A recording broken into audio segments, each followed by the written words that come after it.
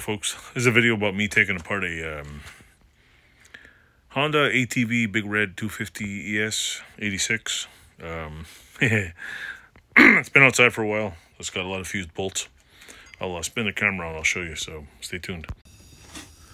Well, so far with this bike, I had to get these things out, which are a little rusty, which were right here. What is this? This is the screws to hold this one. I had to pull this plug out and hit it with a mallet, and I got that. This one loose, so you can see how much rust is on here. I'll drop this in a vapor rust and clean it. Now I gotta see if this thing will hop upward. So let me take the tools off and I'll see if this works. Hello folks. Now that I took those two things out, I pulled this up before, so to show you, it goes up like this. Clearly that plate needs to be cleaned, that needs to be cleaned. There's a bunch of stuff in here that needs to be cleaned. Battery box looks good. That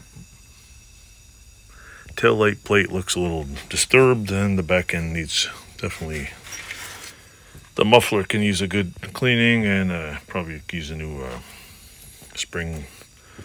And at least now I know, I figured out how to get the battery out from the back here. Here's the battery section right here.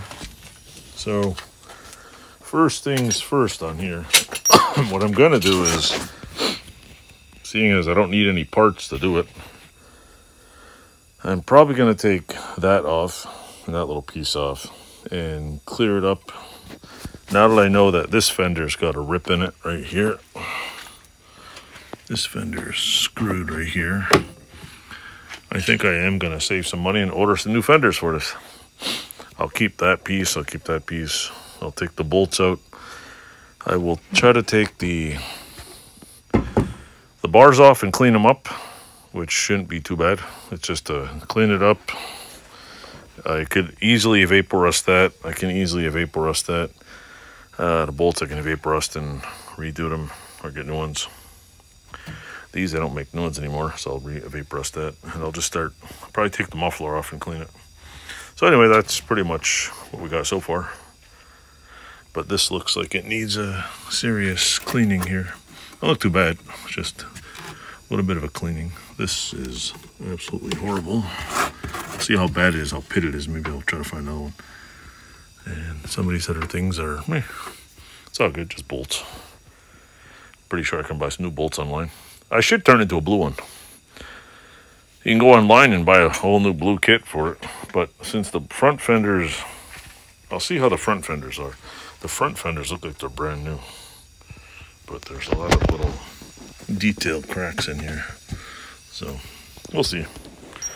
Anyway, it's going to be a fun project.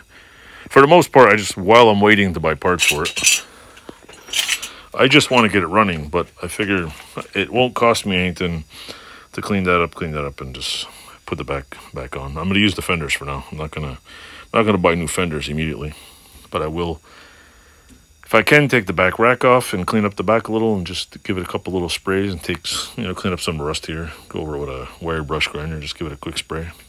Oh shit, I forgot about this too. Look at that. I forgot all about this little thing here. I don't know where it goes in, but the little thing to hold up that. It will need a battery. The first thing on my list to buy is a battery. I already have a replacement carburetor for it. I think I have spark plugs, and I know one of the back brakes is screwed, so I gotta check the back brake. Anyway, stay tuned, enjoy, and stick around. I wanna take this out for a ride. Toodles.